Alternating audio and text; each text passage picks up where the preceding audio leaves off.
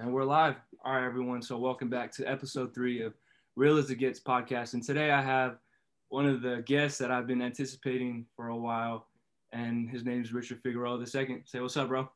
What's up? Glad to be on here. You're a great friend and ready to get this going. Yeah, bro. Thank you. Appreciate you coming on. So, right off the back, man, you're Richard, you're Richie, you're Rich, you're Stunnaman. Which one do you prefer the most? Richard, honestly, I mean, Yeah. Richie just for like the people that just like think, oh, it's shorter. Yeah, that people call me, or other people call me just Richie, Rich, or whatever. But the real friends and all of them call me Richard and all that or whatever. And then Stunnaman is your nickname that you go by. So I watched a video of one of your buddies from Chase Saldati and through Satellite Talking. So I heard about it. So you want to kind of tell the people how that Yeah. nickname came about? So going into like my my freshman year, there's a couple of tough tournaments like that colleges go to. So called Super 32 and then the World Challenge. And like I was a freshman, like those just state champs stuff. And I just started beating them one by one. And my friend Tyler was like, hey, you're stunning everyone. So I was like, all right, it's gonna click it together, Stunnaman. And it's been sticking along. And I've been keeping that name legendary, hopefully. So Yeah. it's been good. And I think it's kind of ironic now because you're not really you don't have to stun anybody because the target is on your back now. You're the number one. Yeah. And now everyone's coming back for you. So I mean, people are trying to stun you in that sense, but that's a really good backstory to kind of just have that chip on your shoulder. Yeah. Yeah. So have you were you born in the Valley? No, I was born in Camp Pendleton base. My dad was stationed there, so in San Diego. So then we moved back to with Fowler. I went to school there in elementary. Yeah. And then like what's it called? Do middle school, and then once middle school was done, I went to Selma. Okay, but you were always kind of training with Selma, right? Yeah, always that's where I started and been there since when I was 7, and now I'm still with them still. So it's been an honor to still show Selma support and everything. Yeah, it's because man, I was quite a stud back in the day at wrestling. I don't know if you remember. Yeah. All jokes aside, but yeah, I'm a basketball player, so basketball wrestling season kind of interlap. And I had when I was younger, it was just 4th grade. I want to say about 2009, 20. That was like a season, about a whole year. I got to wrestle with Team Selma Wrestling. And I got to kind of just like learn about the history in Selma about wrestling and how serious they take it, right? Like it's not just like any other sport in Selma. Wrestling is like year after year, probably the only sport that consistently performs at the highest level. And man, bro, like the practices were intense to the tournaments, the parents, and just like the guys themselves. They're clowns, bro. We grew up with them, so I just thought that was that I like got to experience that as. I feel like the funny thing is like I feel like everyone from Selma has at least wrestled one time. Yeah. If you ask one, hey, have you wrestled? Yeah, like when I was young, yeah, like yeah. Be asking random people, have you wrestled before? Like, yeah, when I was young. So I feel like everyone from Selma has wrestled at least one time or tried it out at least. At least tried it out. Yeah, that's like the cool thing about Selma. And I remember I wasn't the best, bro. I was just out there trying it out, and it really kind of like showed me how hard the sport is. And everyone kind of makes fun of like wrestling, and it's kind of like, oh, it's easy, I can do that. And then you go on the mat and get your ass kicked, and you're like, yeah, like I don't want to go back there, and then it's like we were kind of talking about earlier, like it's 2 hour, 3 hour practice is hard. Like minimal water is hot, it's hot in there, and it's like as a young person, it just kind of breaks you. You need to be mentally strong to be a wrestler. But we'll kind of get back to that, having that mentality later. But I kind of want to ask you, how long you been wrestling? Yeah, I lost count. So 7, I'm 18 right now. So like at least over 10 years. At least over 10 years. It's been a long time. And you started, I kind of lost. You were 7 years old. That was like late 2000s. No, like 2006, 2007. No, 2008. Because my 2009. That was my second year wrestling. That's when I won my first national tournament. Second year. That's insane. I'll get back to that right now. But Yeah. why did you start? You just is it kind of like how we're talking about? It's just a Selma thing, and you wanted to try it out, or somebody that you knew that just kind of introduced you to wrestling? Like at first, I was playing all kinds of sport, baseball, soccer. All right. Then I started doing MMA in Fresno or whatever, and there's some like Selma people there, or just knew about Selma, and it was one of my mom's good friends, and she seen like, oh, like I'm good and stuff, like taking people down, or just I just have that little fight in me. Yeah. And she said, hey, you should try him out into the Selma beginners program. Yeah. And my mom did. It was kind of like I was like, what am I doing? You know, like I Yeah. don't like this. I don't like people pulling up on me. But then I started to like understand it, and then my mom liked it because like it pushed me. Like I was crying. Like honestly, I cried every day. Like Yeah. yeah, like because those guys, like Selma people are no joke. Like kids would throw hands, and like I was like, damn, I don't like this. Like, you know, like I was crying every day. Like Yeah. even like when I got to when they moved, like when they move you up, like I was still crying at those practices. I was like, damn. But at the point, like you get tired of crying, you're like, I'm tired of these guys beating up on me. So that's then I started kicking it up and starting getting better. That's crazy. No, that I feel you on that because I've seen that firsthand. Just it's crazy that a practice and at that age can just push you that much mentally and kind of just drain you, and then you have that choice to make, right? Like I'm done, like, and you walk away, kind of like how I did, and or you just kind of suck it up and you're like, Yeah. I'm gonna be the one that's gonna be dishing it out now. Like I'm tired of Yeah. getting whooped on. At some point you're gonna be tired of crying, like, and you get tired when you after you're done crying, you know, like after those like freaking you get in trouble, you start crying, you take a nap. That's how it was. So what's it called? I was just like, damn, like this is like worthless. Like look at a little punk out here. So I Yeah. was just like, I'm just gonna get straight to it. Yeah, no, that's dope. And then, so just like a few moments ago, you said that in your second year, you ended up winning what tournament you said? Which one? You said in your second year. So you said in your second year, you ended up What, winning Reno. I won. I'm gonna. Yeah, I ended up winning Reno. That's like I guess like it was pretty big, a big wrestling one. That's the national What's it tournament at a called? young age, right? Yeah, national tournament. Everyone goes there and stuff. So like have everyone from out of the country, like from the let's go. You could do this and oh shit, you good. You could do this and stuff. And I was working hard that year. And like mostly every year I always work hard, but like I was working hard and I won. I ended up beating a kid like 5-2, hit a Granby. Yeah. I was losing in second period 2-0. And I just like we got into a little scramble, a stalemate, and then right off the wrestle, I hit a Granby for 5 points, and third period I wrote him out, and that was it. Man, that's kind of wild to me, bro, because it seemed like that wrestling just kind of came to you naturally or rather quickly because it takes a while to kind of build up the skills in any sport to Yeah. end up becoming a champion, especially at that level. But you kind of did it almost immediately in your second year. Do you kind of is it like a combination of both, a little bit of skill and then also having just kind of that swag and confidence to kind of just to learn everything on the fly and just kind of pick it up right away?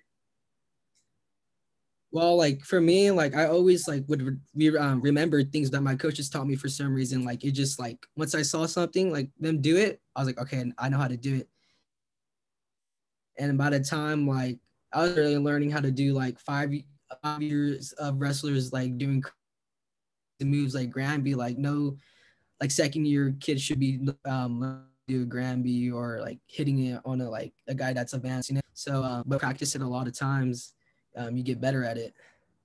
Man, yeah, no, that I feel you in that because I remember being in that room and them going over the moves, and it would take me a really long time to kind of just like first get the technique down and then to actually see it in Yeah. touch, and then you kind of have to visualize it and then see and kind of pick the right moment to hit the right move. Yeah. And then once I feel like you like how you said you kind of just figured out when to use it in the correct moments, and that kind of just makes you stick out over your opponents. Yeah, that's a Yeah. tough thing to do at a young age, but it seems like you kind of just mastered it, and and Yeah. took it to your advantage right away, which is really good. And then you said that Reno is one of the bigger tournaments when you're younger. It do most of the tournaments, it varies by state, right? So like in California, I know like Reno is the Ingle, right? It's the nationals. Yeah. Well, there's two before that. So like people would try to go for like Trinity Award, which I did like my third year. Yeah, my third or fourth year, I won the triple crown. Like and Tulsa back, like Tulsa is still the hardest, still So it's toughest. Tulsa, Reno, and then there's one more. Well, it's Tulsa to say it's called kickoff, the Nationals, then Reno. So the two of the tournaments are in the same place, but different Oh, okay. games. So And kickoff. and you Yeah. triple crowned it your third year. Yeah, I did. I did triple crown in my third year. And that was kind of like your first say like taste of like winning big tournaments. So what did that feel like?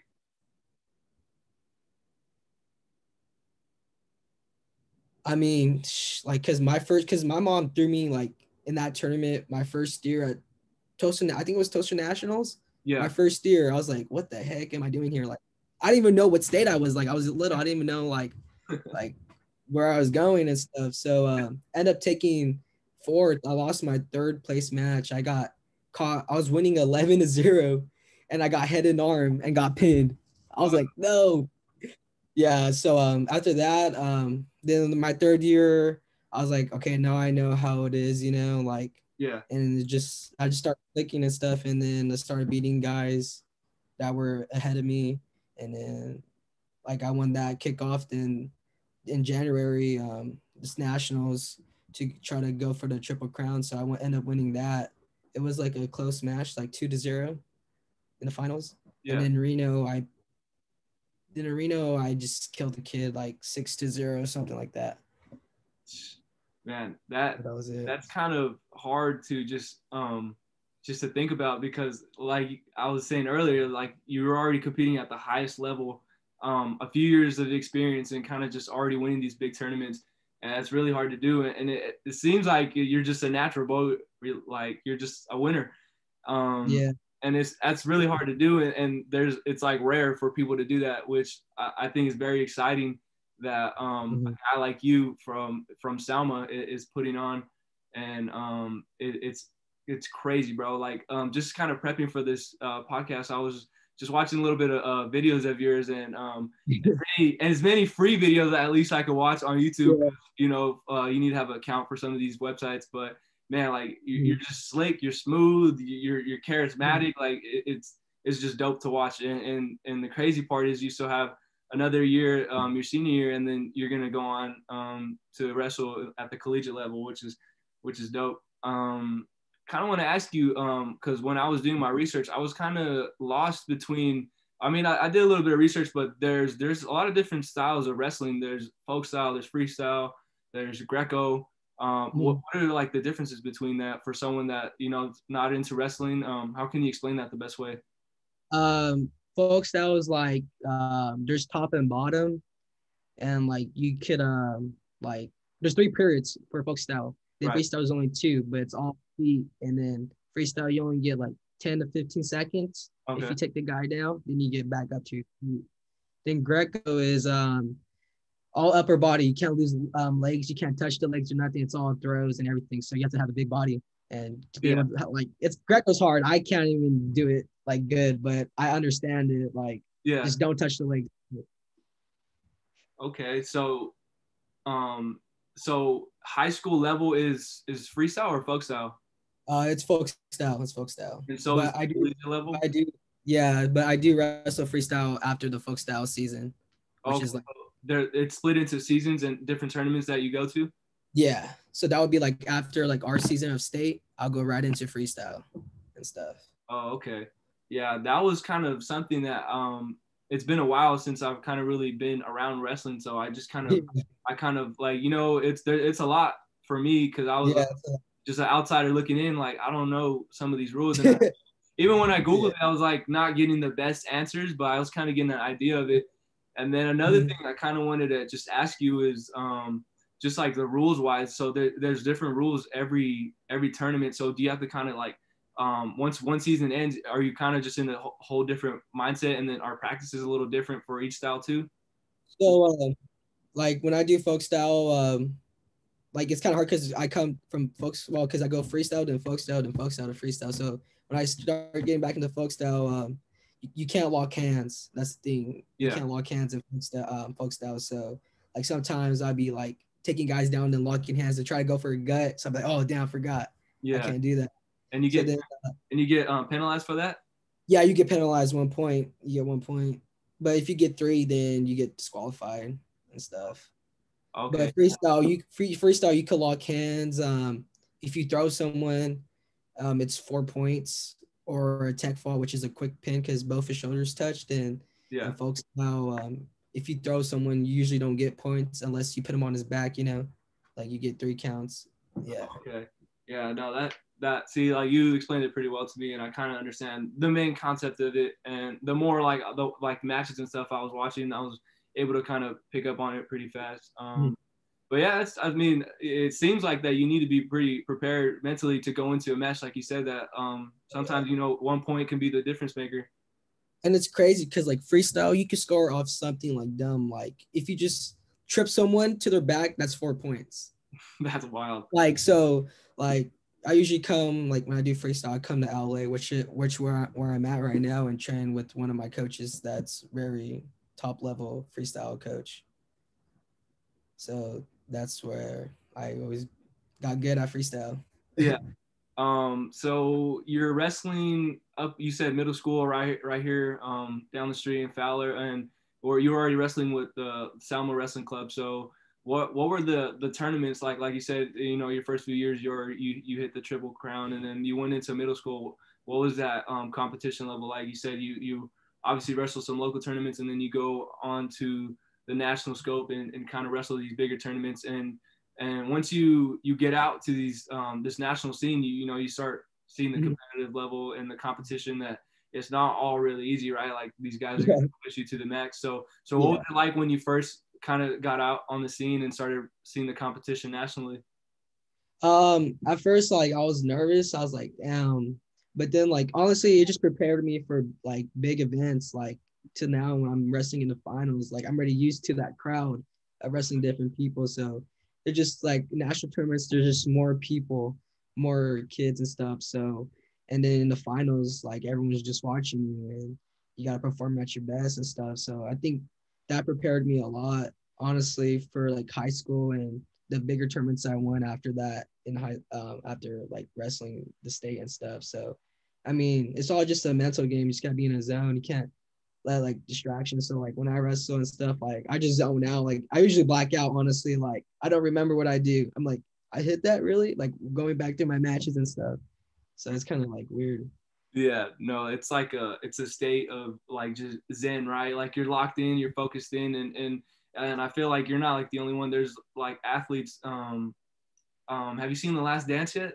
Yeah, Jordan? Right, yeah. like when Jordan talks about just getting into that zone when as soon as they like before the game starts and he's just locked in. And I feel like a lot of competitors or even athletes just have that zone, or to that point, just anybody, musicians or anybody, it's just that zone where when they're in. Like there's I saw this one time Dr. Dre, I guess he was in the zone one time. It's called a state of flow.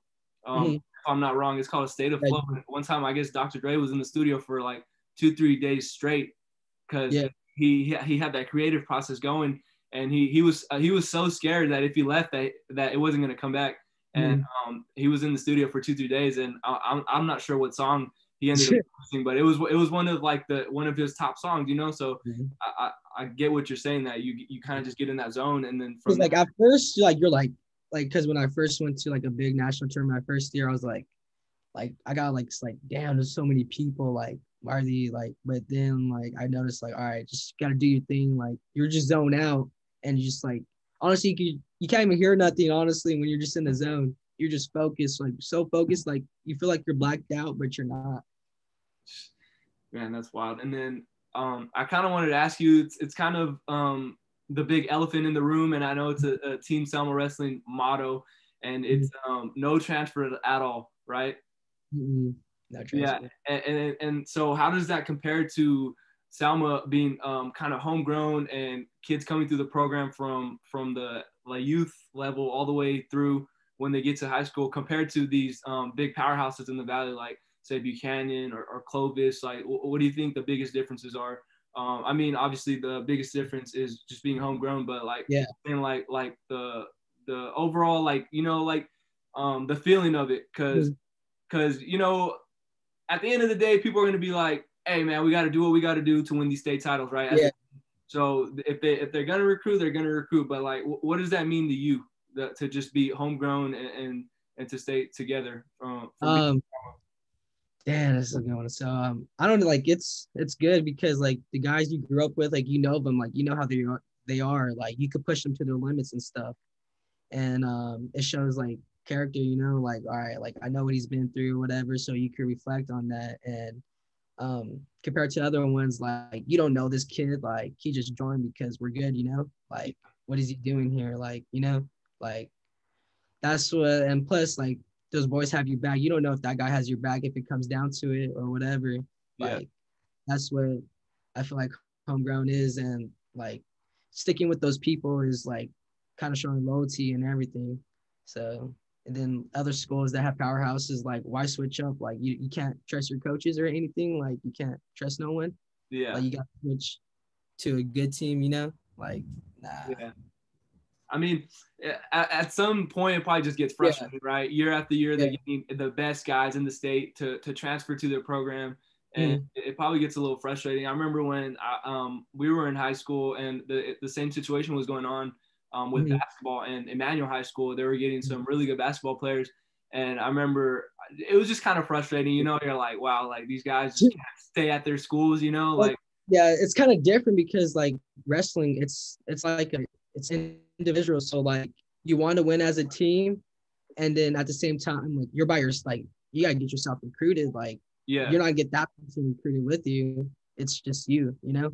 Yeah, no, I 100% agree that total different spectrums, wrestling and Yeah. basketball, but just kind of wanted to make that little analogy right there Same thing too. Yeah, I be seeing a lot of kinds of people going to different states just because they're prep or whatever. yeah, Like why don't you want to be say you're homegrown or whatever? Why not stay there, you know, you and put on for like where that's whatever you're at. Like me wearing the S, I still rock it even with my sun kiss because they're with the S. I was like, all right, we have the S because it's Selma, and then I sun kiss whatever. you've never even like considered it, nothing, never even popped up in your head to do that, or were you ever approached to, hey, come to our academy, we'll get you college ready, blah blah blah. Nah, I have like not coaches like talk like, hey, come on, like come to Yeah, like our high school team, whatever. I'd be like, nah. I mean, like I'll train with different coaches and stuff because of like what I see into them and what they could help me with. And that's what I do. Like instead of like switching, I'd rather go train with them and then I'll bring it back to like where Salma and to show my coaches or whoever needs help. Just bring back knowledge and stuff. no, yeah, I like that approach better, as opposed to just leaving right away, right? Yeah. Like the Yeah. KD effect, you know, just leaving instead of Yeah. instead of having to just deal with the adversity. And Yeah. I like how you said that you'd rather just go train with the coaches and be a sponge and kind of just gather all the knowledge that they have for Yeah. you. Whether That's that what be like with yeah, that's what like some kids don't do. Like they just stick to one person, you know, like there's so many techniques out there you can learn from everybody. Just because that person is good and he made it doesn't mean like other people have different techniques, you know. yeah.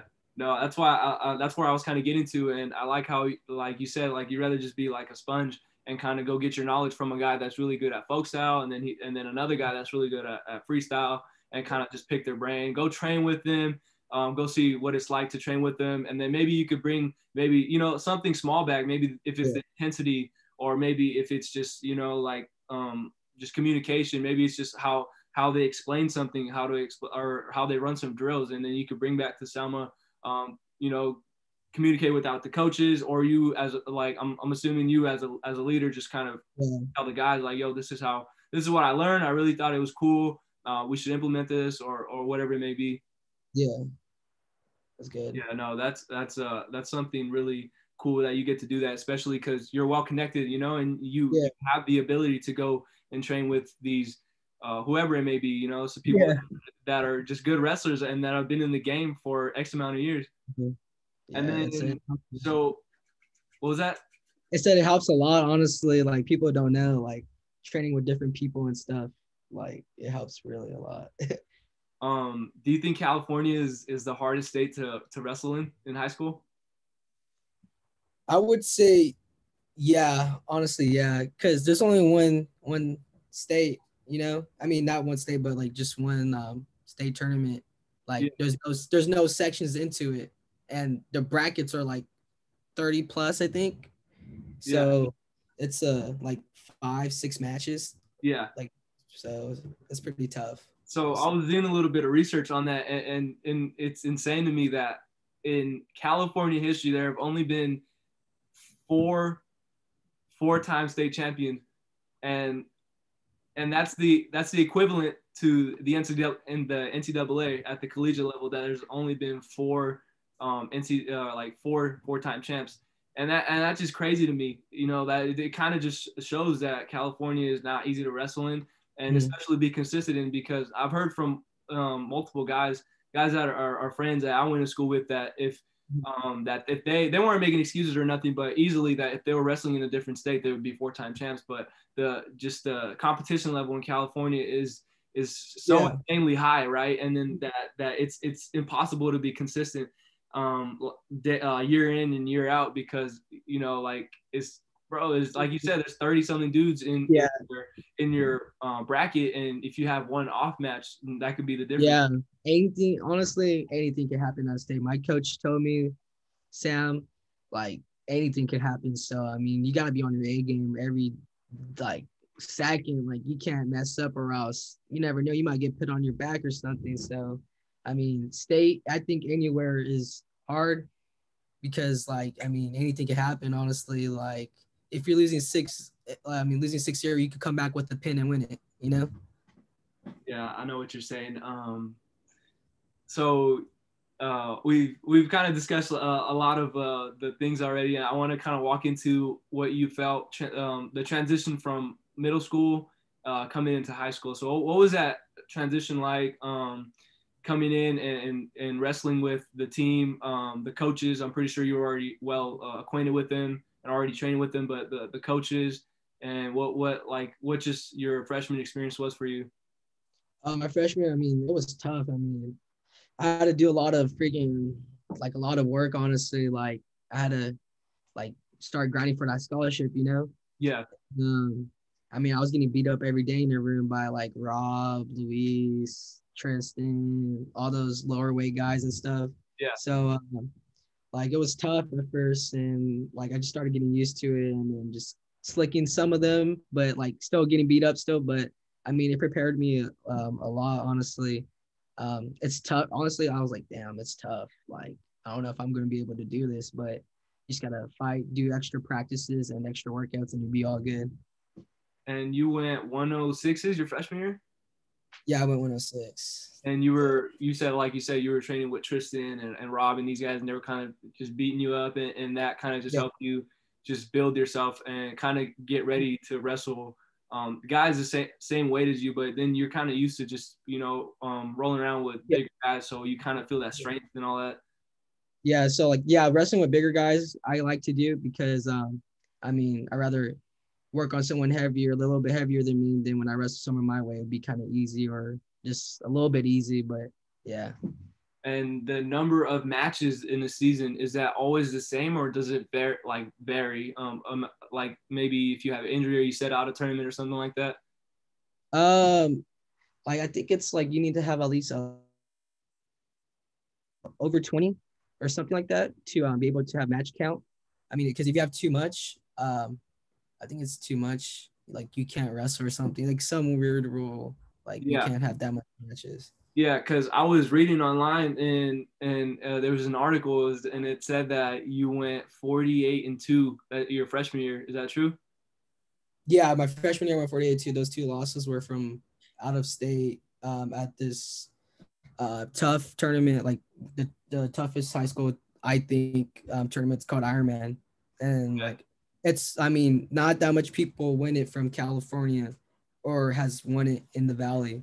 Only like 3 or 4 I say from California ever won that tournament, and they're from like the South like LA area. Man, yeah. So I read that you lost that Ironman, and then you got to avenge those losses too, right? Yeah, I ended up that next year because was I made my first world team after my freshman year, so I ended up taking silver during that, and then um, I had the chance to wrestle one of those guys at who's number one after my after that world trip, and I beat him was 1-0. I mean, it's just dub, but I wish I performed in I wrestled the other kid at I think it was my junior year or sophomore year in the semis at Super 32, and ended up beating him in the semis like 3-0, no 5-0, and I won that tournament, the finals at the end. Do you usually remember who gives you like a run for your money, or if you have a really good match with, like, and then like you said, you were kind of already like I beat this guy 5-0, whatever. So you kind of remember the scores too.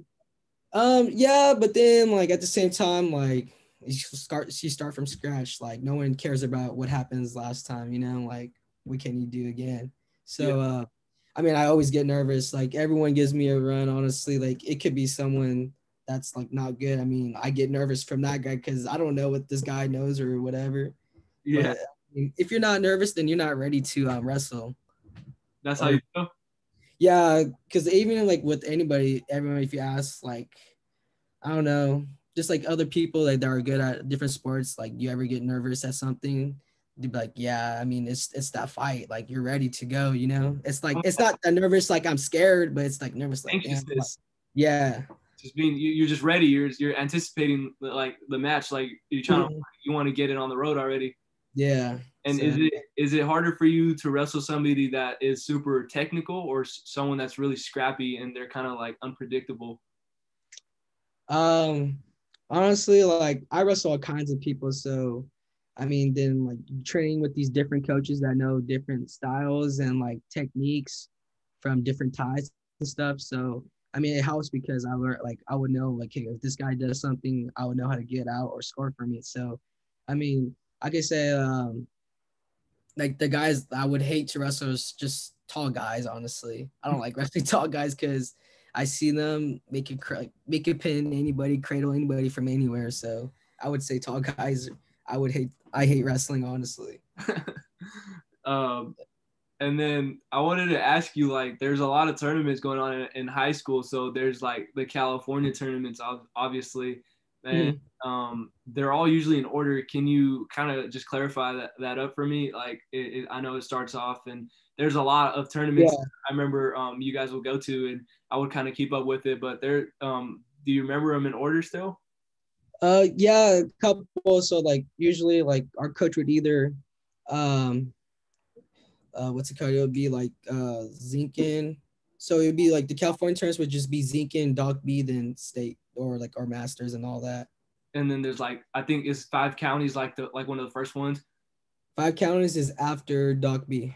Oh, okay. Yeah, Yeah. see, like I remember just hearing. I remember I think one year I went to one of the 5 counties just to kind of support the guys. But Yeah. yeah, and like it's crazy that all those lead up going into the state tournament, right? Yeah, because those match counts count to your regular season and stuff.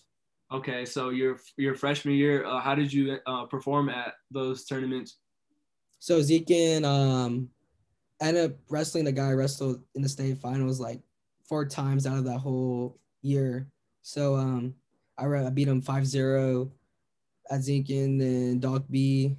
I beat some kid from New Jersey. He was the number one seed, 5-0, something like that. And then 5 counties. There was a close match. It was 2-1, I think. 2-1. Some kid from Washington. I should have beat him by more, but I just because I wrestled him so many times. I'm like, damn, like Yeah, we knew like what we were gonna do, but not really because it's been so long. But I was just kind of zoned out low key. But I mean, that and then the state I wrestled what's it called? The same guy I wrestled at Zinkin, beat him. I think it was 8-0, no 8-1 or something like that. And then that was it. So you went on quite the run your freshman year. Yeah. And then you kind of mentioned that there's out of state guys that come to these California tournaments. So how does that work? Some schools let their states or come to our tournament, so which is good because I mean, you just don't want to wrestle just California guys. You want to be able to prove to colleges that you could compete with other guys from different states and stuff. So I mean, at least like 4 or 5 different states that come to Dog B and stuff. So which is pretty good. Okay. And then you win Doc B. That's the one with the hat, right? You win a cowboy hat. Yeah. Yeah. And it seems like that one is like really like important to win too, because when you win that, you get the hat, and then two, you kind of get to flex on Buchanan, right? Like yeah. like we came to your tournament, and I took the hat from you guys.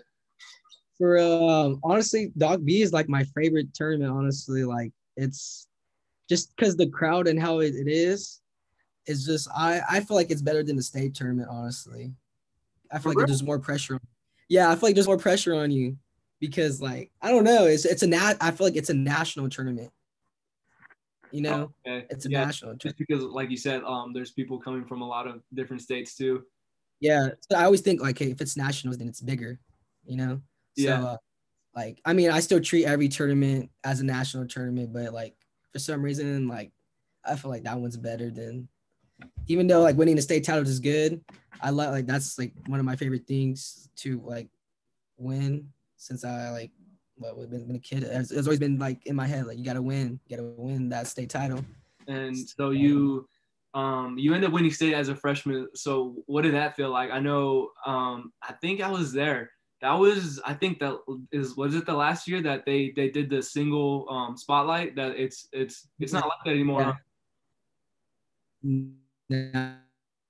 Huh? It's not because the girls can't. So it was cool honestly. Like it showed like the hard work you put in and stuff, and just doing it with my coach, like that's been there. Like Coach Jordan has been there since the beginning with all of us. Like just seeing him happy, making me like win. It was just like damn, like we did it. You know, like all those hard hours of working and stuff off. So and of course Coach Sam, he played a big part.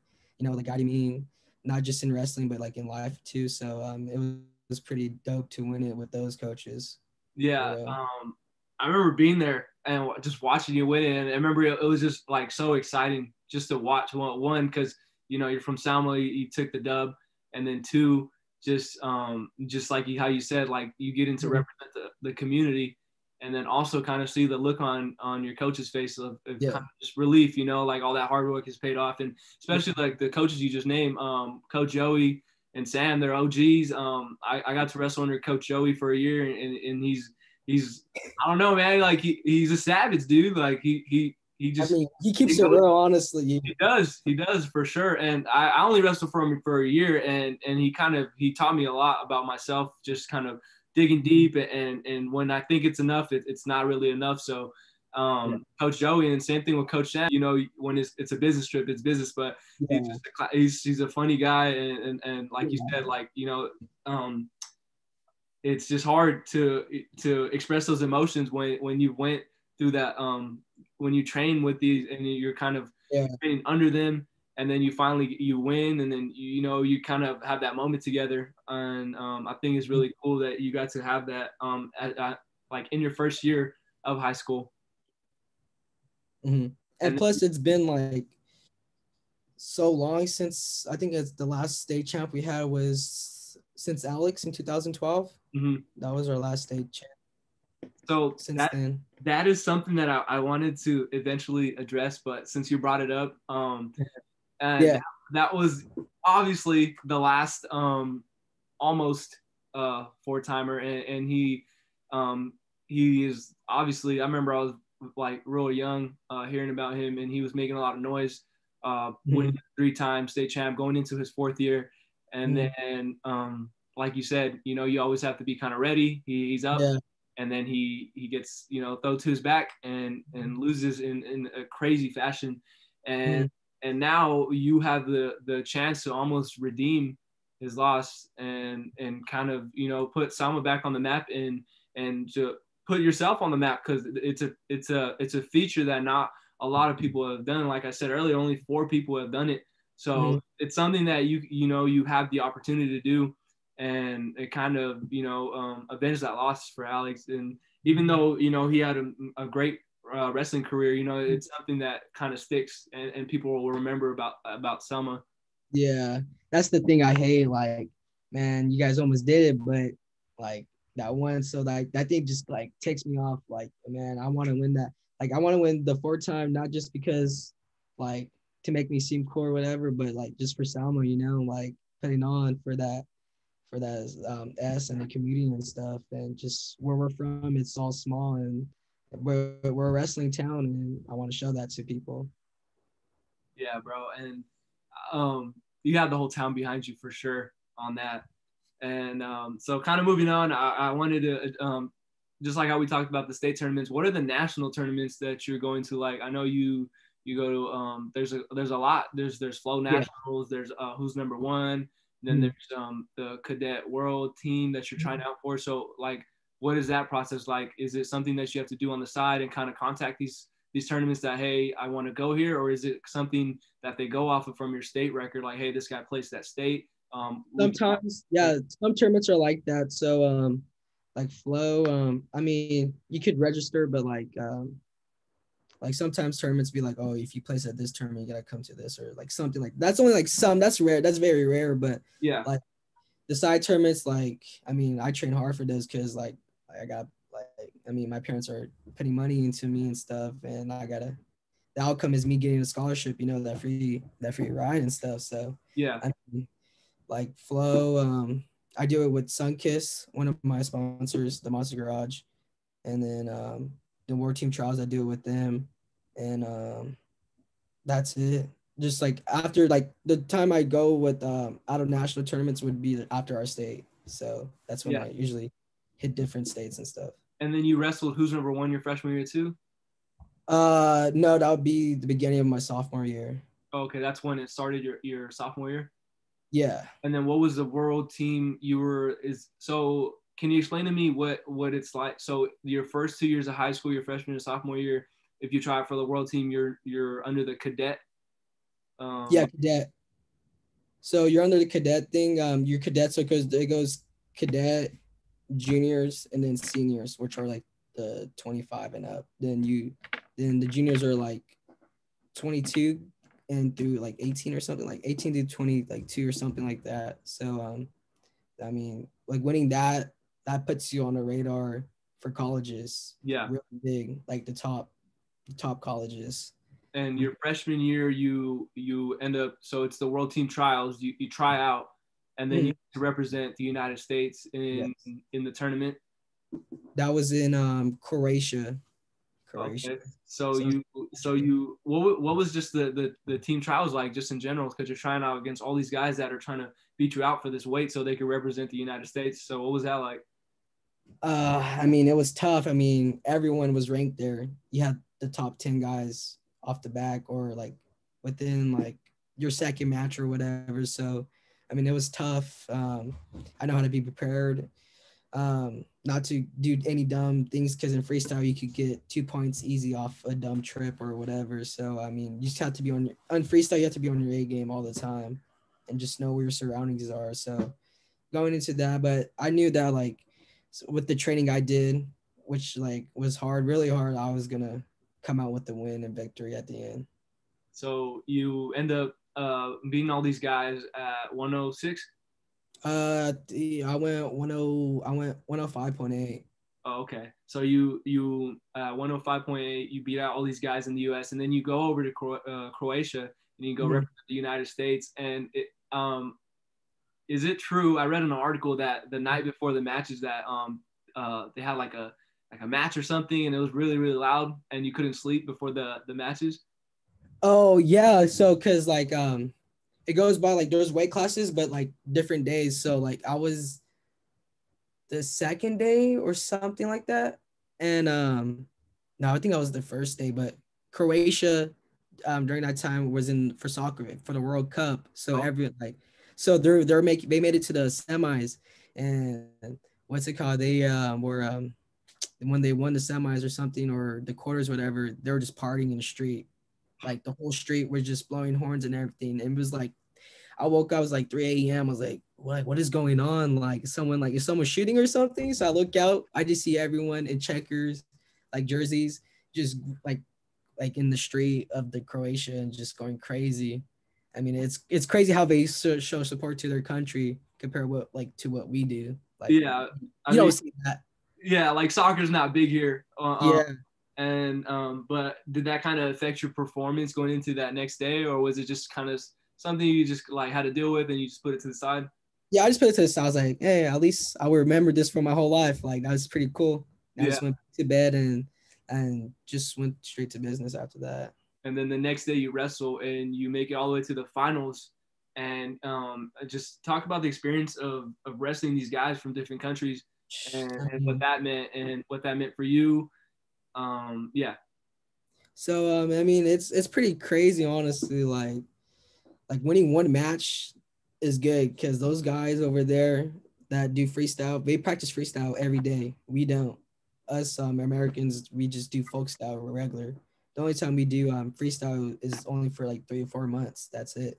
But them out of country, they do that their whole life since they were young enough. And it was pretty like good like for me to wrestle those guys because then that like next year I'm like, all right, these Americans are not as good as these guys. So I mean, I remember winning my first match. I was kind of nervous. Like this guy had some big old quads from Japan. Like his legs were big, and I was like, damn, I'm about to get messed up. But I just went out there.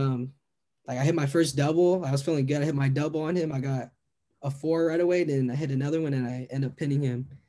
Then my second match, I had a Russian, and Russians are the number one in the whole country for for wrestling and stuff. Yeah. So I was kind of nervous. I was like, damn, like, am I gonna get messed up or something? But I ended up teching him like within the first round. Then I had a kid from I think it was Poland or I forgot where he was from. I ended up beating him like 10-2 or something like that. And then finals, I wrestled this Azerbaijan kid. He won the world title last year at a lower weight, but this year he's at my weight. And I mean, I felt good the first round. I mean, I was up 1-0. Then the second round, I kind of messed up, honestly. Like I should have slowed down the pace, and he just caught me on a dumb mistake. That I mean, like those things that cost you, those little mistakes will cost you, and that's what happened. And end up getting forward to my back, and by that time, like I was just trying to come back for that lead, and then I tried to go for a big throw at the end, and it just didn't work out. Yeah. But I mean, overall, I mean, it was a great experience wrestling those guys. I mean, I put on for USA hopefully, and for Selma, that was it. Yeah, because I mean, bro, silver is good, and you're what 14, 15 years old, and you're going out of the country to represent the United States, and that's I think is like one of the biggest things because you're not representing Selma anymore, you're not representing California, you're representing United States as a whole, and and that's just it's kind of hard to wrap your head around that. And to kind of just throw it off and be like, yeah, I'm wrestling at this tournament. It's kind of a big deal, but you go there and you still perform at the highest level, which I think is very impressive, but not as impressive as I think the coolest thing about your freshman year was that you and your sister both you guys both won the state title, becoming the first brother sister sibling duo to kind of do that. So talk about that, what that felt like. I mean, it was cool. I mean, like I already knew that if we worked hard, we're gonna be able to accomplish anything and do this. So I mean, she worked hard. I mean, the girl she wrestled. I mean, my sister's been wrestling with like the guys, so I mean, I feel like that made her more better than the girls that she wrestled. So it just had to come down to me, honestly. At the end of the day, I just had to get it through, and I did. So I mean, it was great. I mean, something that was a story I could tell to when I have kids or to other people like me, my sister, one and stuff. Oh, for sure, bro. That's just something really cool. Doesn't happen as often, right? Like it just doesn't happen that all siblings or your siblings that are performing at the highest level. So I thought it was really cool that you guys got to experience that moment, and it's something that you'll for sure cherish forever. So that you kind of topped it off, and then you go into your sophomore year, and now you're wrestling at 113s. Yes. No, 106 again. 106. I cut again to 106.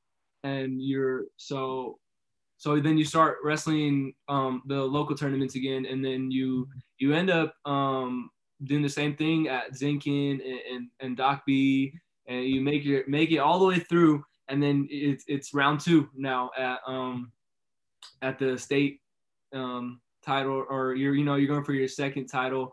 And I've seen a few interviews, and I want to kind of just ask you what it feels like to be in the tunnel, right? I feel like I imagine that it's kind of like just a crazy experience to be in the tunnel and get your name called out in front of thousands of people. So what does that feel like? I mean, it's cool. I mean, it's kind of like nervous because you're like, damn, like that's about to get real, like Yeah. I'm about like these people. So like then once I step, like when I'm about to come out, I just zone out right away. Boom. Because I have my headphones on, so I just zone out. But just like going through the tunnel or whatever is pretty cool. Like it feels like you're in a movie or something, honestly.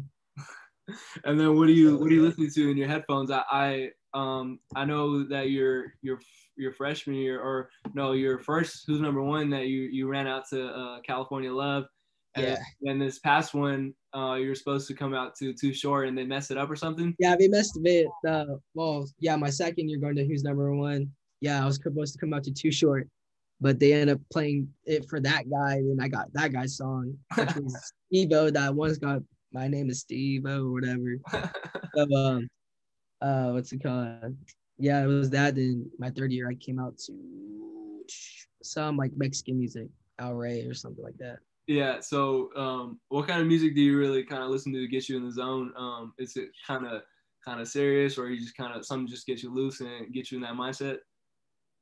Honestly, just that party song, that Mike Shermer, like just like something like cool. Like I don't like getting like heavy metal, like I don't know. I just like to have like just like some dancing, like because I like to dance or whatever. So something that could catch me, like stepping and stuff, bobbing my head, and just like Tupac, like SOB and just whatever like local what we listen to and stuff. No, I feel you. You kind of want to escape the seriousness of the event, and it kind of helps too, honestly, like because then in the match you kind of thinking that song, okay, I like that lyric, all right.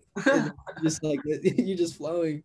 So you end up winning your sophomore year too, and then it's your second time winning the state title.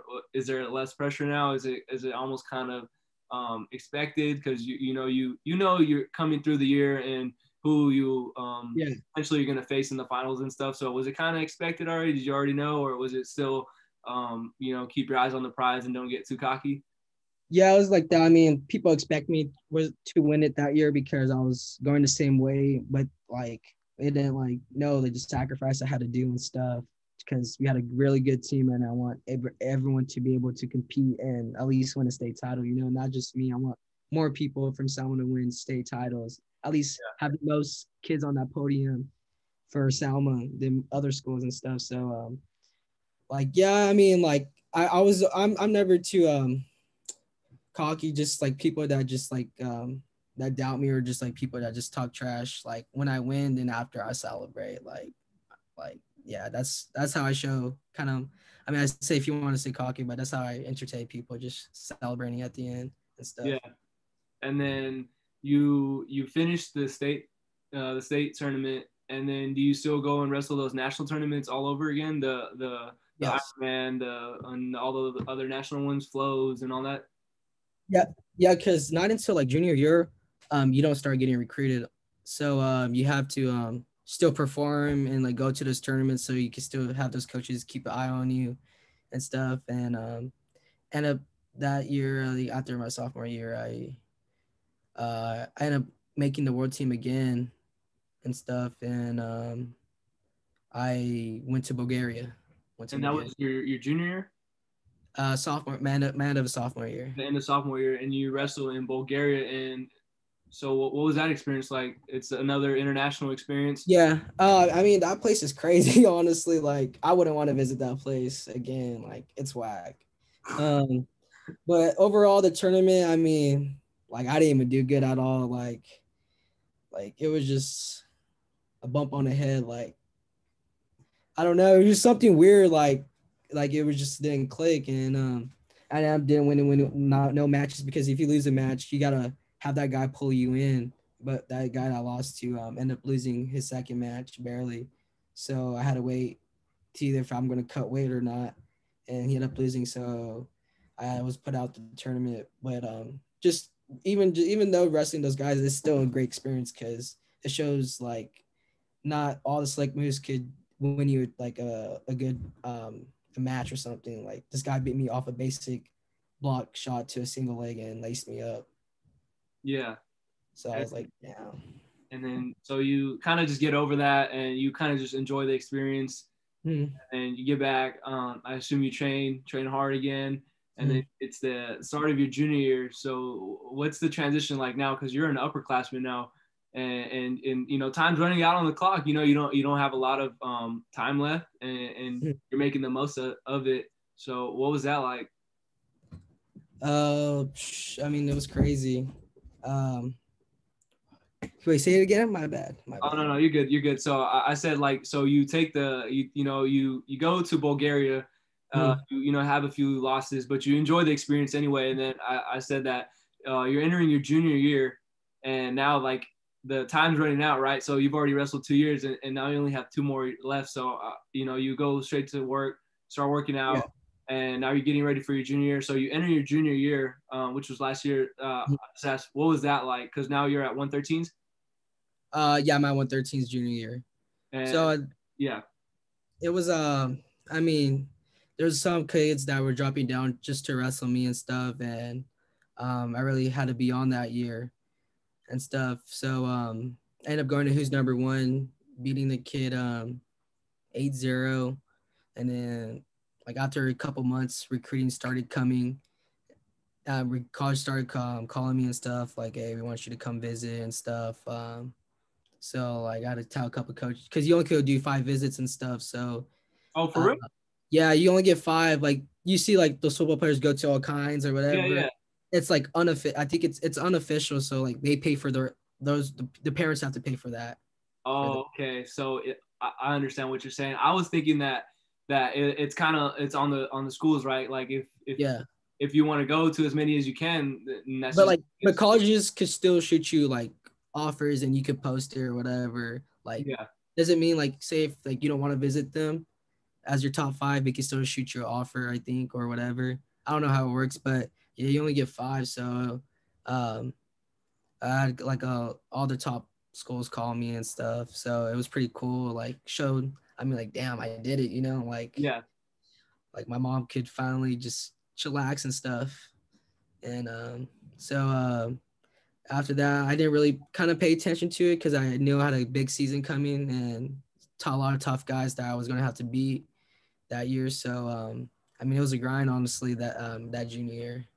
Did you take any of those visits, or were you just like, nah, I'm kind of Well, I was only to do 3 because which was Ohio State, Michigan, and ASU. Then the other 2 were going to be Oklahoma State and Penn State, but coronavirus hit and stuff.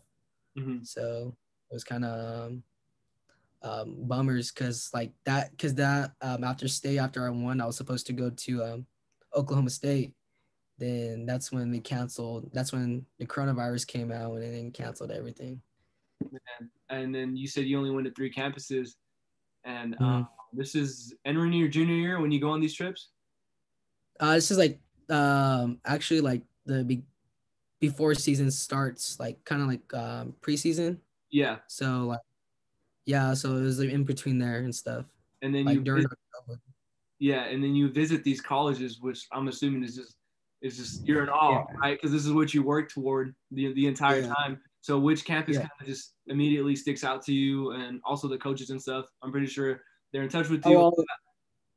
Well, I already committed to Arizona State, so and I like them because I mean they're great people. They have the world class and everything. And I did my research and stuff because you want to know who you're going to be going under as or who you're going to be coached by. And I feel like they could get me where I need to be in, which is a world champion, Olympic champion, and NCAA champ. But I mean, all the coaches are good, honestly.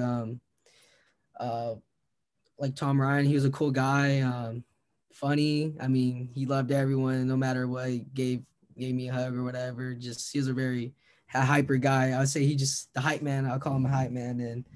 And the Michigan, the head coach, Coach Sean Borman, he's cool, really relaxed, just calm, kept it real and stuff. Like just like everyone has different types of personalities. So I was just like, is he like okay or something? Because like you know how serious. like we just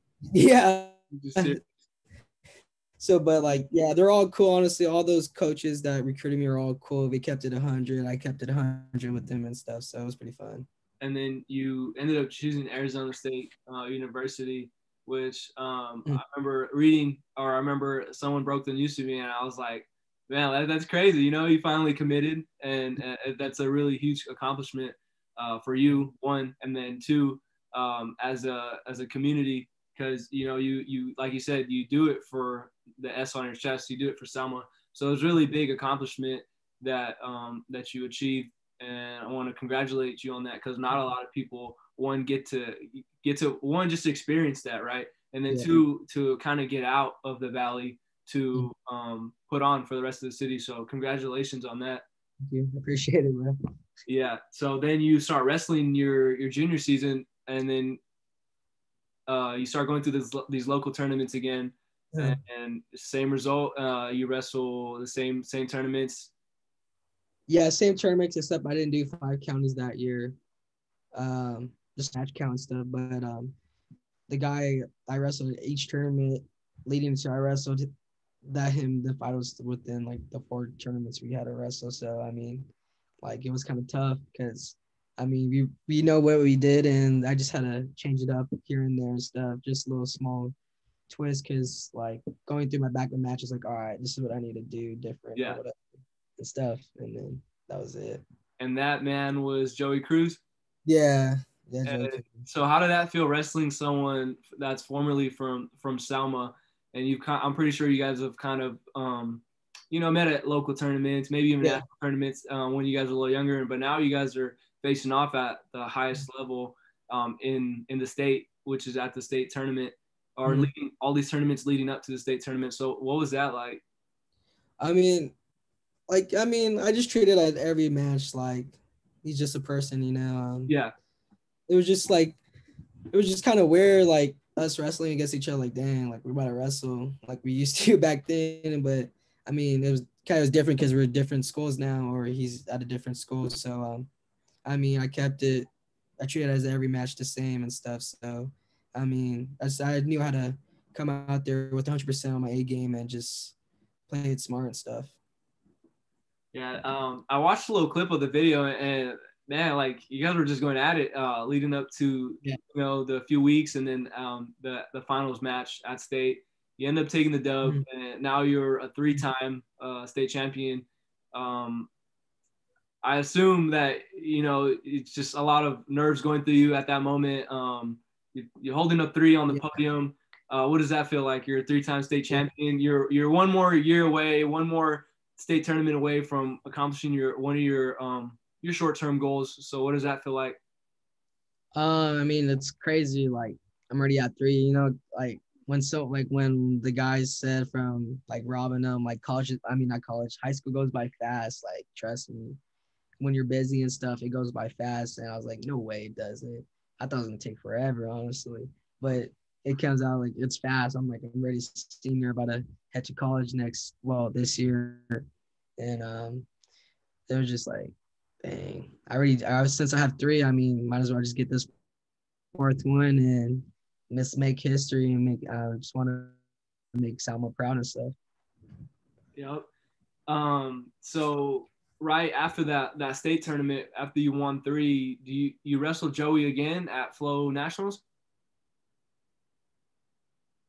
Or was that a year? No, I wrestled him twice. That was the year before. I wrestled him my freshman year. folk style because that's when Flo was in. Then I lost to him my end of my sophomore year Okay. at freestyle, which I shouldn't have. I lost off a dumb mistake, like I said, Yeah. And but end up revenging that within 4 or 5 times he wrestled. I ended up revenging him and stuff. So so that, yeah, that must feel good. I kind of got it mixed up with you wrestling him your junior year, but and then you go to who's number yeah, one, and then you're trying to be the first. You're in a position where you are up there and you're about yeah, to become one of the first 3-time yeah. number one champ. So what are the nerves Mhm. like just entering this tournament, and then we'll talk about the result after.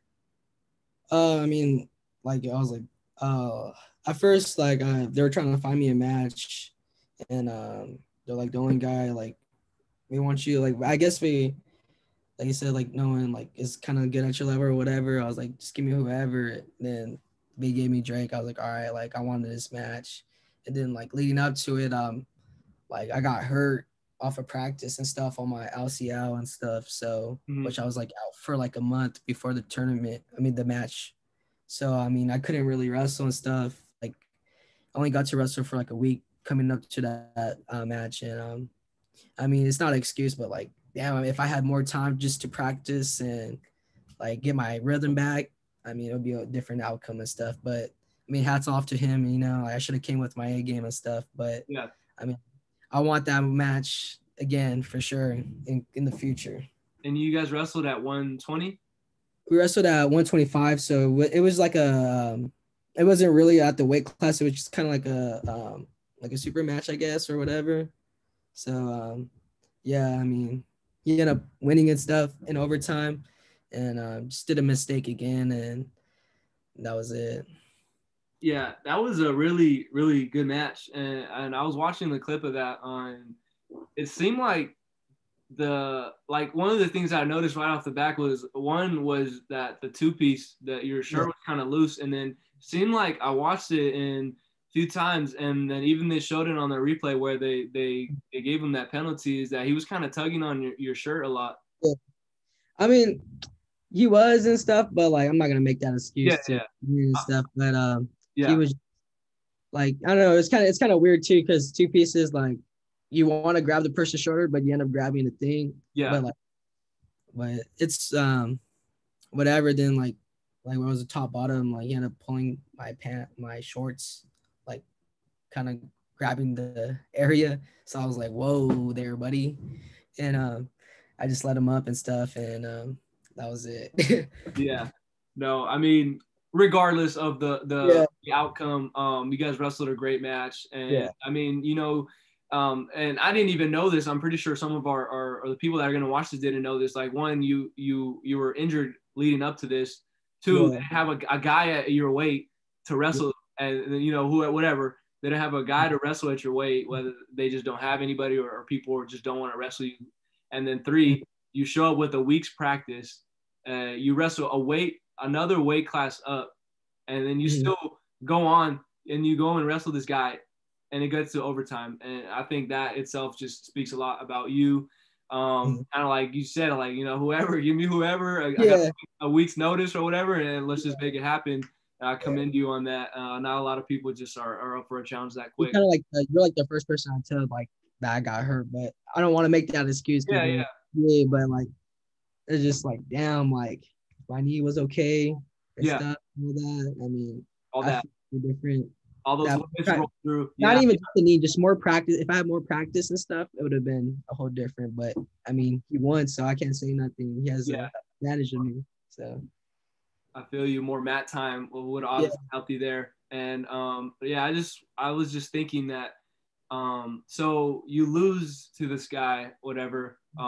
You tip your hat off to this guy, but you're a guy that doesn't lose often. I mean, you've probably lost yeah, every now and then. You lose. It's like mm, it doesn't happen often. So when you do lose, and I like how you said, like, I don't care what I don't care what the situation was. I'm not going to make any excuses. But when you do lose, how do you kind of bounce back from that? What is your thought process when you kind of maybe once in a while you take a loss, and then do you kind of dwell on it, or is this just on to the next one? It's kind of on to the next one, but I usually like let myself like a week. I go to San Diego, with one of my coaches, train here and there, but not too much training because just to rest my body and Yeah. hit the beach. Just hit the beach just to get the mind off stuff, just recuperate and think about other things, just besides wrestling, because that could mentally break you and stuff like, damn, I gotta win this next tournament. I gotta cut weight. So I always end up doing like a week off, hitting the beach, kicking in with the homies and stuff, just get doing other stuff besides wrestling. And then I get straight to next week, back to business slowly, just touching up on things I should have done and stuff. Yeah. Do you kind of watch, once you do get back to it, do you kind of watch film, or do you, Oh yeah, I watch a lot of film. I end up watching like at least I say like a whole kind of week of that whole film. Just like, damn, I should have done this, that. Mm-hmm. But just like practicing stuff. So I feel like I'm prepared now and I'm fully back to 100% from injuries. So Yeah. I'm ready to rock and roll for these next coming tournaments. Hopefully that Yeah. California lets us have. Yeah, that was just kind of the thing I was gonna ask you too. That as of right now doesn't look too good, but maybe they will have this season. But um, you know, it is what it is. That's why I've been telling a whole bunch of the guys that are in high school right now that maybe aren't gonna get to have a football season, a basketball season, wrestling season for you. And I think maybe it may be cut in half. May not be as long as you wanted. May not be, your last ride that you expected, but it is what it is, and you got to make the best of it. So once they do have this season, like, what are you just kind of anticipating? You kind of just, obviously they might. I don't know if they're gonna have the. It's like the regulations, right? Like with the NBA, they did the bubble, which was, I think, really successful. The UFC is doing the Fight Island, which I thought was dope. Yes. And obviously it's not going to be precautions to that level, but maybe like wrestle with a mask on. That's what I'm thinking. Like,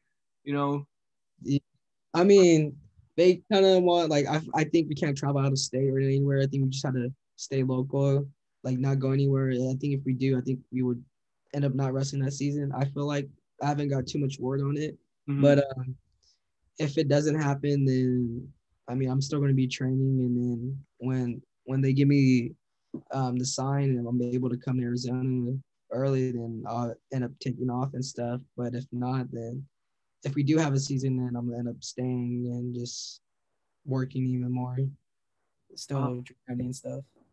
Man, I didn't know that there weren't. Well, now that you say, it kind of makes sense that people aren't going to get to travel to these out of state tournaments. That must, and a lot of people are kind of making this argument that this is going to affect a lot of people's recruiting process. So say if you were like a freshman or sophomore and you really needed this year to kind of make yourself stick out, like what is like the big obstacle for you? Because I know, like, you're already committed and stuff, but what about the young guys that they really needed this year to stick out? Or maybe right now they're doing like the states that are free, like Texas and all, Arizona and stuff. Yeah, like they're open. They're hosting tournaments over there, so those kids are like that want to get recruited, take serious, or at least wrestle in college, like hit those tournaments, like hit those, get matches, like trying to beat people, even though some guys might not go because of COVID and stuff, which is okay because you don't want to get sick and end up dying because it's a serious virus. Yeah. So, but just do those if you have, like, if you feel healthy, end up just go to those out of state tournaments and try to get your name on the radar and stuff. So before COVID started, it's very normal. What was your like daily practice schedule like? And it started in April, right? April 2020. So what were you doing around that time? Well, that was right after state, so I was just chilling, I was gonna go on my last two visits, and but I was still working out, so like I would wake up like at 4:50 in the morning, do my daily routine in the morning, and what's it called? Head to one of my trainers in Fresno from 5:30 to 6:30, and go to my dad's in Selma, shower up and head to school at 8 o'clock, and then practice. Either because sometimes they still let us practice after season, and I would hit other practices in Fresno and stuff with my other coaches. So I was still getting at least like 3 or 2 workouts a day. That's good. So you're still getting your work in during COVID, and then you kind of your school starts. It's online. So what's that like?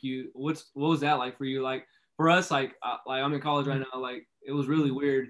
One, because you had to kind of get used to navigating Zoom, and then getting onto these meetings, and then it's like it was just weird because no one's talking. One, so it's really awkward, and then they get irritated. So the teachers are kind of irritated, and then some of them don't even know how Zoom works, so they're kind of like pissed off and stuff. So it took a little bit. It took a little while for me to kind of get just in the groove, and then like my room was just kind of where I was at most of the days. What was that like for you? Because I can't imagine what it was like for some of these high school teachers to kind of just be thrown out there and just learn how to navigate Zoom and conduct their classes.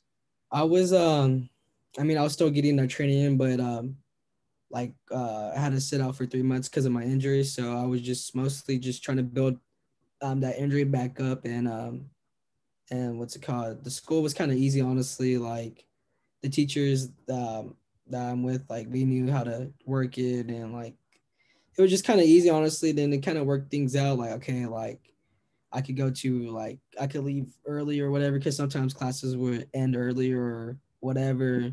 And I'll be able to go hit these practices without just waiting for, if you're in school, you gotta wait till 3 something to. So, I mean, it's kind of working out because you could do more stuff with time and not stay in one like place without being told to do stuff and whatever. Yeah, I feel you, man. Well, now it's been about 8 to 9 months, and COVID is what it is. It's getting a little serious now, but I'm hopeful, just like thousands of other people out there, that eventually California will reopen. People will start to the cases will lower down, and you guys, along with thousands and hundreds of thousands of other kids, get to have their seasons. And because I feel like you have the right to go out there. You know what I'm saying? Like you have the right to go out there and defend your title for the last time in your high school career. I want to at least wear that Selma Wrestling one more time for real. I can't. It's gonna be heartbreaking if I don't, honestly. Man, I can't even imagine that for you. But besides wrestling, I know you committed to Arizona State, and I'm assuming that academics is a very big process, and in getting recruited. What are your grades looking right now? My grades always been like a 3.5 and higher, 3.5 and higher. So Dope. I mean, like if kids want to get recruited to big time or whatever, and you're big time at wrestling, you gotta have grades and stuff, because that's what college. You don't want someone that's good and then that can't do wrestling and end up not wrestling, end up doing bad in school. They get kicked out because of the grades. So my mom always been hard on me. Like you gotta have good grades and stuff, because I mean you want to have a good scholarship, because that plays along with it too and stuff. So I mean I always take school serious and stuff. So but it comes easy to me because like I mean I don't know, teachers just are good at explaining stuff. I was gonna bring that up too about your mom, and I read an article. It was in the Selma Enterprise, and it said that how your mom kind of she's proud of your accomplishments on the mat, but off the mat she prioritizes your academics, and she makes sure like that you keep performing in the classroom as well, and that's something that she really holds to the highest level. And you kind of touched on it, that your mom's always kind of just, told you like, hey, you could be a good wrestler, but if you don't have the grades, you're not going anywhere. Yeah, facts. And that's for anyone. You could be good at anything. If you don't have grades, your dreams can just crush in a moment because your grades. Yeah. And what areas of studies, like what interests you? Honestly, I'm just trying to, I don't know, criminology right now. I don't know. Just something new, and then if I don't like it, then I'll switch it. But like criminology and like all that detective work or whatever. That's what I like. So law enforcement. So does that have to do with your dad, obviously, and then kind of having to kind of learning law enforcement? Clearly, law enforcement. It's a big topic right now with prior events earlier this year with police brutality and all that stuff. But that's just a small aspect of policing. But personally, like I have a AA in crim. I liked it a lot. I like learning about, and it's kind of a wide, it's a big topic because it'll cover legal aspects of stuff going on in the courtroom, and then it'll talk about like policing. Actually, like I had a professor who was like a cop for like 26 years or something like that at Fresno PD. So he had a lot of field work experience, and he would always kind of like he ran his class like scenario based, like, hey, this happened and then this happened, like what would you do? And I was like, oh, like, I don't know, like it just made you think, like, do you really want to be this? And then something cool I did was I went on a ride along, right? So I signed up to go on a ride along at Fresno PD. Yeah, bro, it's something I recommend it. Like if you really want to do that, you should go on a ride along, and it'll really show you what it's like. It's not like the movies. It's not bro, I went on a ride along and it was crazy. It was in Southeast Fresno. It was crazy. And the first call we went to was a home invasion call at like 30 early. And I was like, bro, this is crazy. Sure enough, I spent about 6 to 8 hours with this officer. Cool guy. And after I left, I was like, I don't want to do that, bro. Like, bro, it's a hard job. It's not easy. You see a lot of different stuff that like it could really mess you up mentally if you're not have the mind for that. But I recommend you doing that. Crim's a dope field. I'm pretty sure you'll like it. But that's the thing about college too. When you enter college, you could pick a major, and then I'd say like 3 and 5 people, maybe lower, but they'll switch their majors, right? Because they'll take these classes and they're like, I can't see myself doing this the rest of my life. You know what I'm saying? Yeah. It's kind of a big pressure that gets put on like us kids. Like some kids really just don't know like what they want to do. And they I still kind of don't like know, but that's one of the things I want to try to like see if I could do or like and stuff. That's one of and that's okay, bro, if you don't know, because you go to these classes and then you'll like some classes and you don't like some classes, and then you kind of pick and choose like, hey, I could see myself doing this or that, and then you kind of make your case and you're like, yeah, I'm gonna go all in on this. The reason why I wanted to ask you that is because wrestling is wrestling, right? And it will take you to wherever you want to get, like you want to get to, and clearly you're a very good and successful wrestler, but kind of just wanted to know what you were interested in, if wrestling, if you kind of just wanted to decide like, yo, this is it, kind of just gonna focus on academics. So I kind of just wanted to know what you were interested in. And then now we talked about academics. I kind of wanted to ask you about your long-term goals. So I think earlier you stated it, but I just wanted to bring it up again. You said your long-term goals was winning an NCAA title, a world title, and then to be an Olympian and represent the United States at the highest level of wrestling. Is that right? Yeah, that's correct. And then just, I know, like able then after that, able to get a job and have a family and stuff. That's the goal and stuff. Yeah, bro.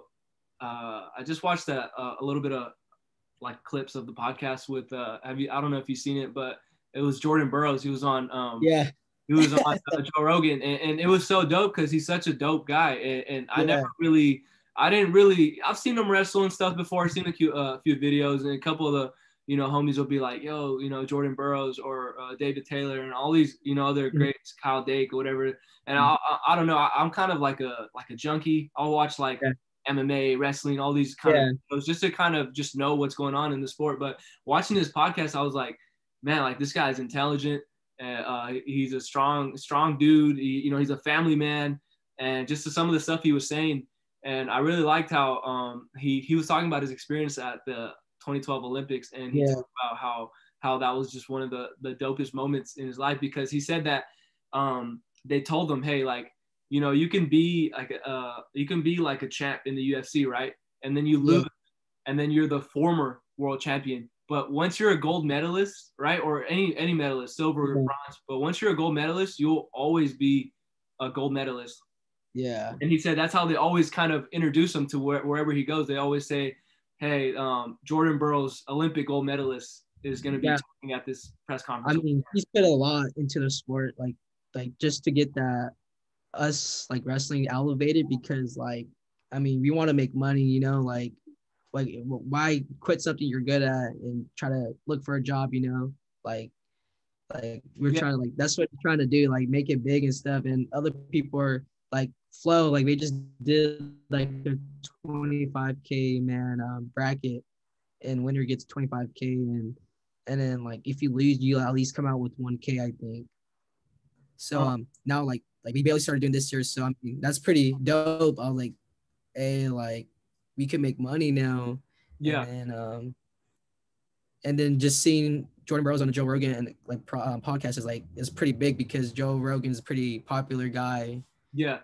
Just to get a wrestler on a podcast with him is pretty dope. For sure. I know. I think about my senior year when I graduated, I kind of started watching more podcasts just because, you know, you get tired of music, bro. You know, you heard the songs, all these albums so many times that they just kind of get played out. So I kind of started getting into podcasts, and I like Joe Rogan's a lot just because the diversity on there, and he'll bring on anyone, and I like that. And I kind of wanted to implement that too. Yeah. I've wanted to do this for a while, and I was just thinking, man, like if I can just start it, right? So I started, and then there's a lot of stuff that goes on behind the scenes that a lot of people don't get to see. And he's it, bro. He's the pinnacle of podcasting, and I like watching this episode a lot. But like you said, like Jordan Burroughs is the guy. You know, he's putting on for wrestling. He's made it apparent that, you know, if we're good at this, why should we have to stop? And I think he mentioned that that someone maybe was in the works. They want to have a professional wrestling league, like a league, like a legit one. I heard that they used to like have matches like that, but that was like back then. I think I forgot who told me. Like it was a couple like super matches, like DC wrestled in it and stuff. Like he was saying, Jordan Burroughs was saying. That's where I got it from. Like there was one time, but then like kind of died down, I think. Do you think that in the future that someone will kind of revive it and bring it back? And is that something that you would like to see? I feel like within like the next at least 5 or within like 10 years, it's going to be like people making money in wrestling. Not just that, but off sponsors. Like Jordan Bros, he's sponsored off of A6 and stuff, like, which is a really good running company and stuff. And he has his own shoe. So like that's how we would make our money too, is off sponsors and at least getting good sponsors and stuff. Yeah, I think it's an interesting concept, and to kind of making money off of your name. And it's especially at the professional level, you know, if you're good enough, you'll get that sponsor, but it's a little bit more harder at the collegiate level, right? Because, you know, you can't get paid and stuff. But even that, you know, it's about to change in the next few years, how California they're supposed to sign this bill. I don't know if it was finalized or not, but they're supposed to sign this bill where college athletes can make money off of their name. So, you know, if they want to. I think it was a July. It took place in July in 2021. It takes place, I think. It's in full effect. Yeah, I think, but only in California. I don't know if the date is wrong, but I know California is close to on sign, like, but other states still need to do that too. But I think it's going to be interesting because in terms of recruiting, right? So everyone's going to want to, if they're good enough, they're going to want to come to Cali. Yeah. So I think in order to like combat that, other schools or other states are going to have to end up being like, yo, we have to do this too, or we're going to lose all these athletes to California. Yeah. And it's just going to be unfair. So I think it's just a matter of time for the NCAA and all these states to just come to an agreement. Yeah. Like, hey, I feel like you should get paid because like not even like you're putting on for like your school and stuff and showing how hard you work, and then you don't know what your body goes through to like win those matches or whatever. Like I feel like you should be getting paid, like not just like not get paid, you know. Yeah, no, that's for sure. And I even in college, I had a communications class, and I had a debate on why I think that college athletes should get paid. And I did a lot of research in that time, and it was just interesting to me that like how can the NCAA just make billions of dollars every year? Um, Mhm. and then there's the whole argument about how certain sports bring in more revenue, right? Like football and Mhm. basketball bringing the most money. Basketball just because of March Madness, you know how crazy it gets Yeah. just to pick the winner on that bracket. And then the same thing for football.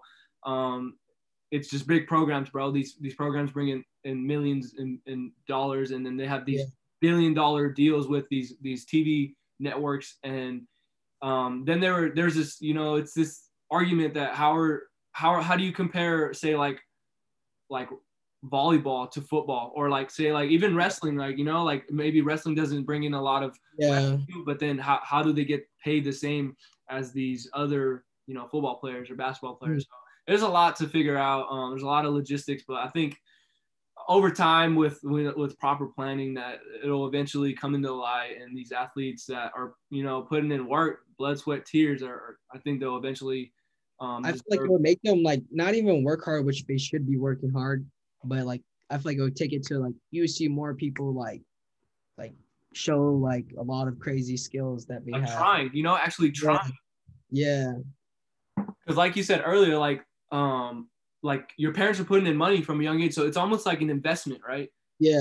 So they're investing in you, and they're probably not expecting you, right? Like they're probably just like, hey, this is my kid, he really likes to do this. But and like if he does good, and if this is what, like, if this is the right path or the destiny or whatever, you'll eventually make it to wherever you deserve to be. And I think that those parents that do that, it's just dope, because they believe in their kid, kind of like your parents. They just believed in you, and they pushed you, and then you go to these extra practices, these extra coaches, the injuries, the sweat, you're in Yeah. hard practices. It's almost endless. But once you get through it, and then that offer finally comes through, it's all worth it. Yeah, for real. I mean, both my parents don't have to stress on anything or whatever. Yeah. Just because if you work hard at anything, I mean, you'll make your parents happy no matter what. Are Hopefully. your parents your biggest role models? Yeah, I mean, yeah, of course. All like, yeah, I mean, just because what they did sacrifice, I mean, I want to be able to, if I have kids, to teach them the way my parents taught me and stuff. For So sure. I feel you, man. As I get older, I kind of start to value and cherish that family time a little bit more.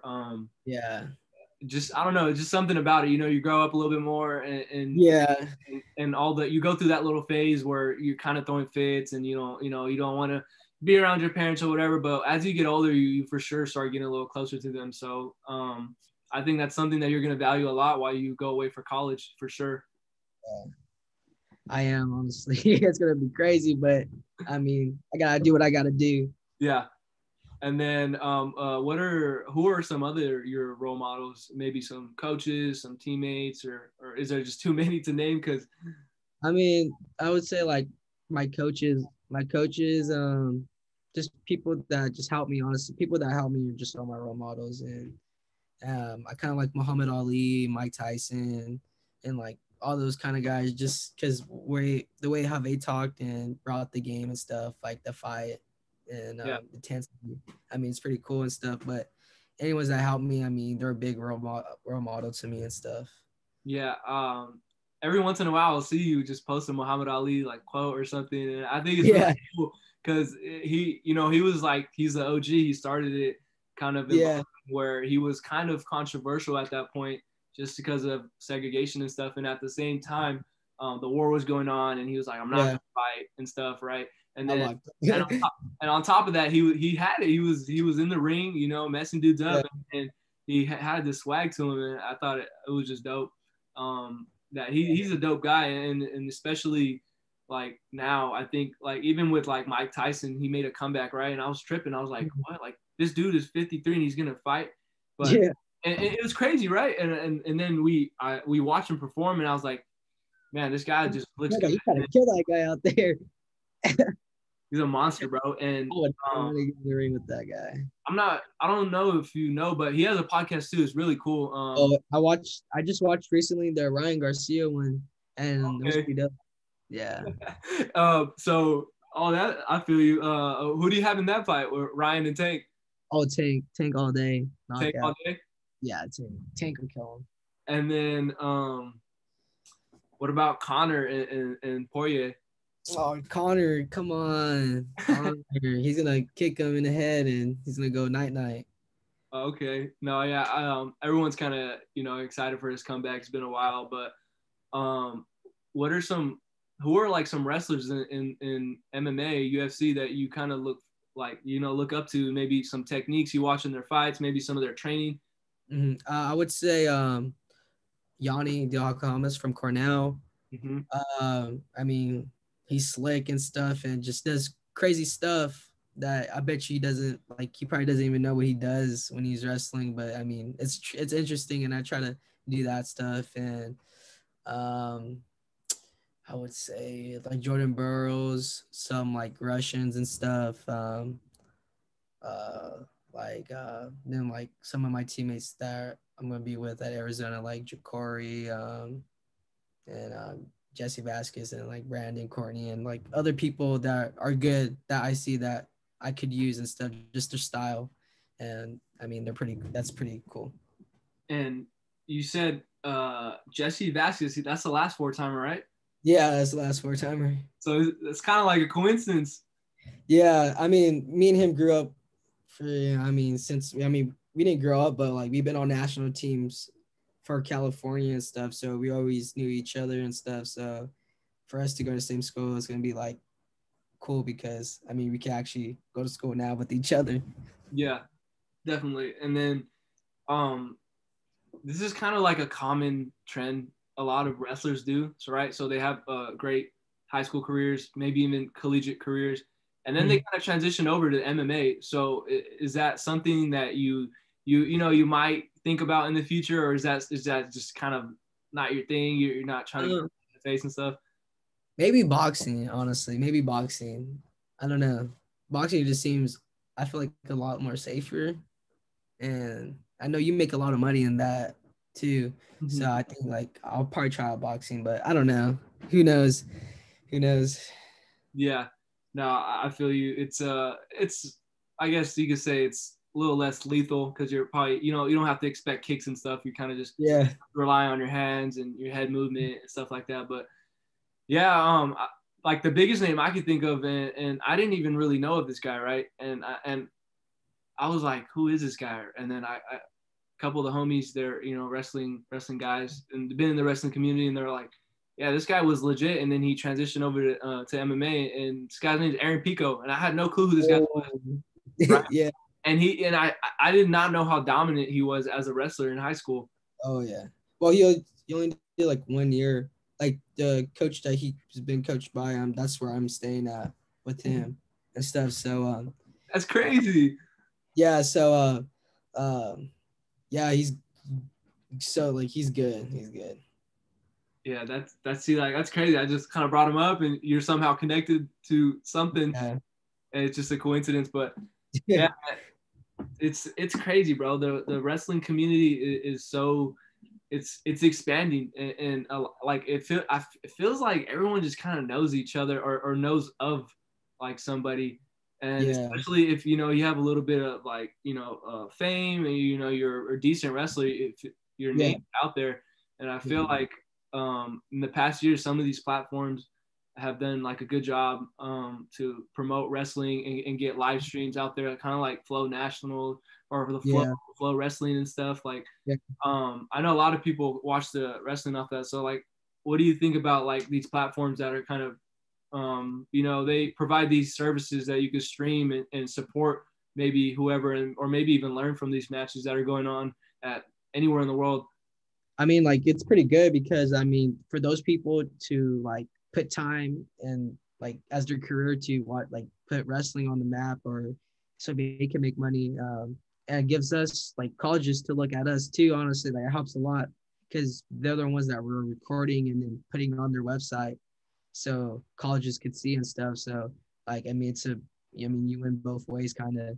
So, I mean, it's great because like, I feel like if there wasn't no platform, I feel like, I mean, I would get recruited, but like not that much people would know me, like I wouldn't like be recognized as much. But since, I mean, they've been posting and stuff, me and I'm been getting recognized and stuff, just like by the wrestling community at tournaments and stuff.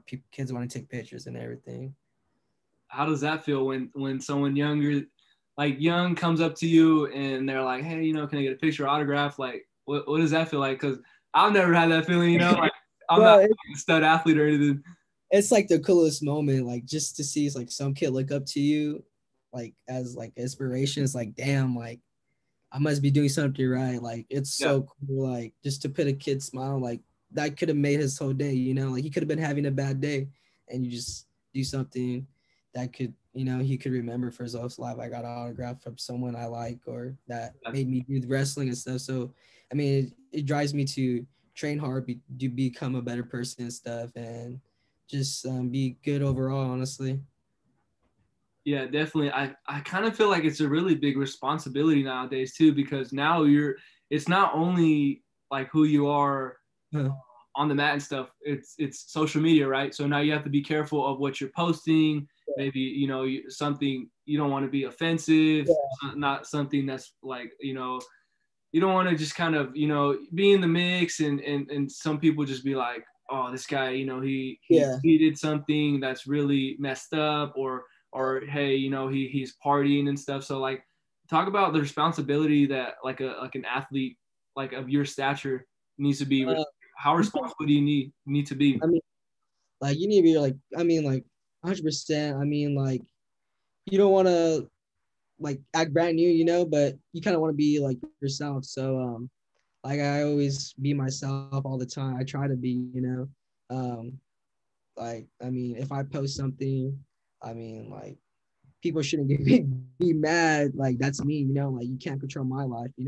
Yeah. But you do watch what you post and stuff if you're an athlete, because I mean, like you could get in trouble and then you may not get recruited and stuff. But you just gotta be yourself, honestly, and just make sure you're just around good people. But like, I mean, I would always just kind of just kick it with the homies. That's it, and just chill, and just try to stay out of trouble. And that's it. Just try to stay out of trouble and just keep winning. But yeah, Yeah. bro, we had a dope conversation. I hope I'm hopeful that you get to wrestle your senior year and cap it off, just like everybody else in Selma and all your fans that are rooting for you. Real quick before I end it, you want to just drop your socials? That way, if anyone wants to follow you on Twitter or Insta. All right, so I don't remember my Twitter, but my Instagram is Richard.Figueroa, Figueroa 21.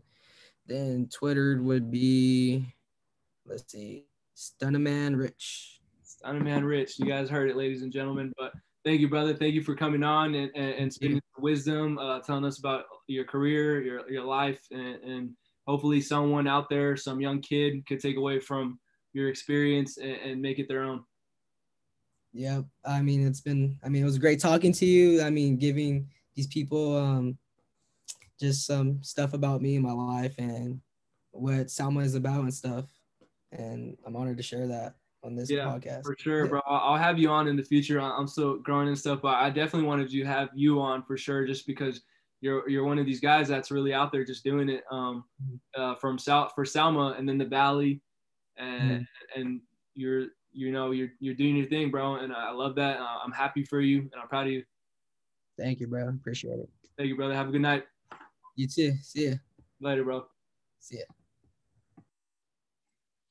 All right, ladies and gentlemen, that was episode 3 with Richard Figueroa. This second, it was a great conversation. He talked about his life. He talked about his wrestling career.